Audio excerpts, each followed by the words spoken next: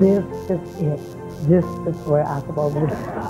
And as a black... Why we as Americans have to reconnect with our roots. The depth of suffering and the height of joy that these songs can articulate. One way that we can explain the Mother of God is in song. My mother. So how did we get where we are today? A discernible shift in the place of Writing what is most important in our lives. Enlighten my darkness. The Holy Spirit is able to. He said, if you're going to participate in the movement, you've got to prepare yourself.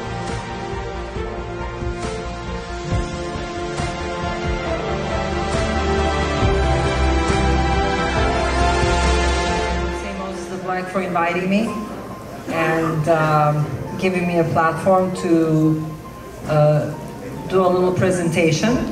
And I want to thank Mother Catherine for inviting me and for wonderful experience in the liturgy today. It was something that I will never forget. I'm a writer and director of a film called Man of God about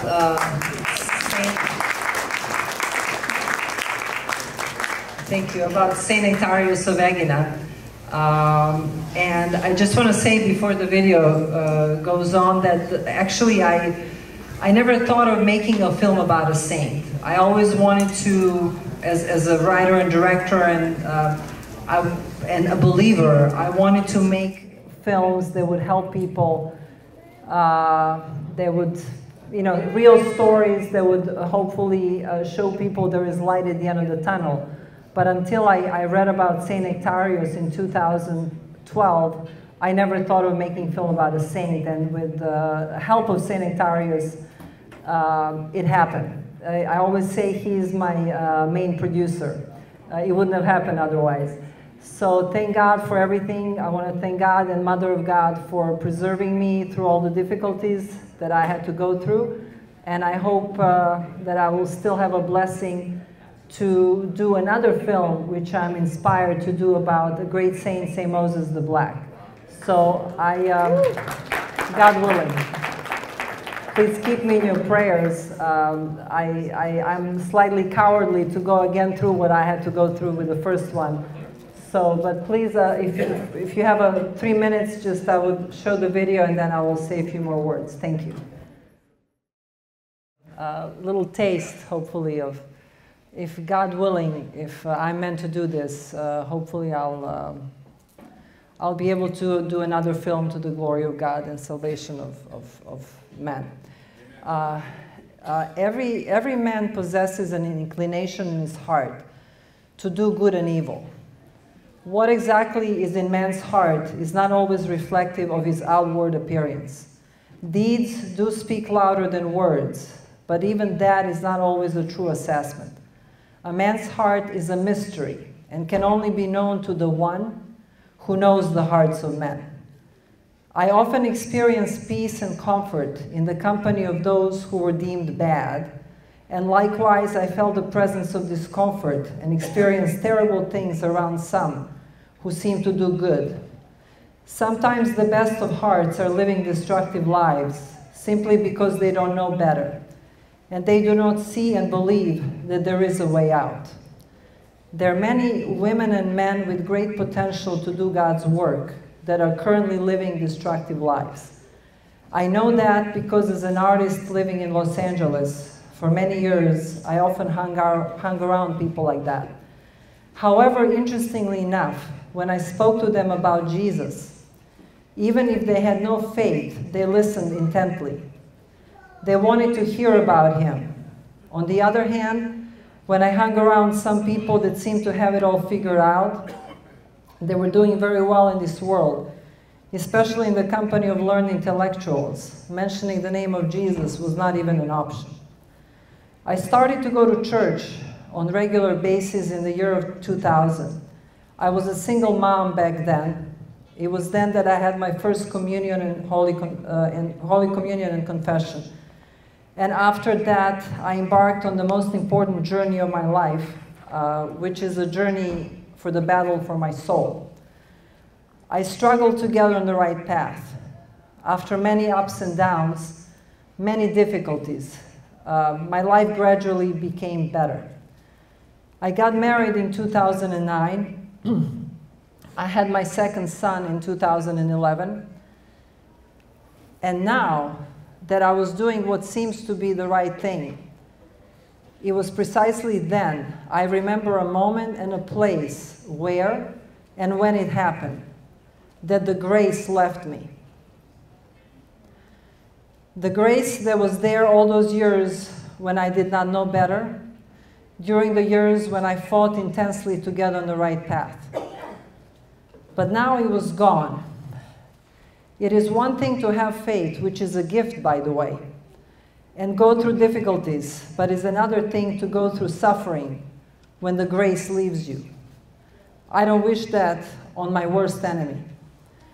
Some say that God gives us grace and then pulls it away so that we can yearn for Him even more.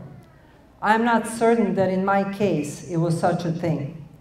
I'm almost positive that my heart had hardened due to certain conditions that I was exposed to, and I actually became worse. I caved in, I became more cowardly and less honest.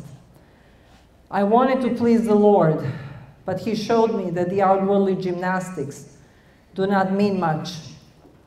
It is the state of the heart that He cares about. Things have shifted since then, I hope for the better, so I think there is still hope for me. I often think of this, and sometimes I ask myself, who is good? What does good really mean? After all, Jesus said, why are you calling me good? No one is good except God. Okay, so as I said, I'm not a theologian, so I'm not going to go through any theological discussions, but there are things that I do know, the things that I have seen and experienced. Do you know who loves Jesus the most and knows for sure that He is the Lord?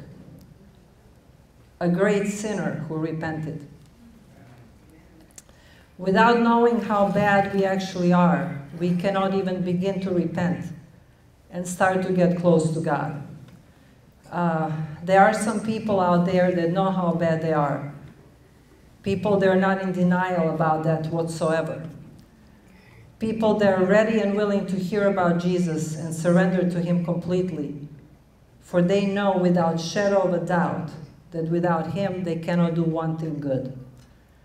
St. Moses the Black was one of them. He knew how bad he was. There was nothing lukewarm about him. Once he realized that God existed, that was it for him. The repentance was the only thing until the end. And not only that, he realized that he was not a gangster. There is no such a thing. He was a slave to demons. So he decided to declare war on them. And he was given a victory by God. When he said those words, who takes the sword must die by the sword, and accepted martyr's death, that was his victory. He died as a martyr. It is not easy to face death. I've done it quite a few times, especially with my arrhythmia. I know what it is. But to die willingly, a violent death, that's a different level. That's a bravery. And I stand in awe of people that can do that. My father often spoke about our great ancestors who fought to liberate Montenegro and Serbia from the Turkish occupation. And there was one of them in particular that learned how to read and write at his late 60s. And he wrote books, and he said, the only reason I did that is not because I wanted to become famous, but I saw so many brave women and men that were going into most painful and horrific deaths with joy for God and for those that they loved. And I wanted to record what they did. So maybe this crazy Serbian woman here has some connection with Moses the Black through that, through those genes that are there to fight for freedom and to accept. We have in our Serbian church in Chicago, I saw there was right on the church there's a sign, freedom or death. So that's something that's familiar to us, to my people.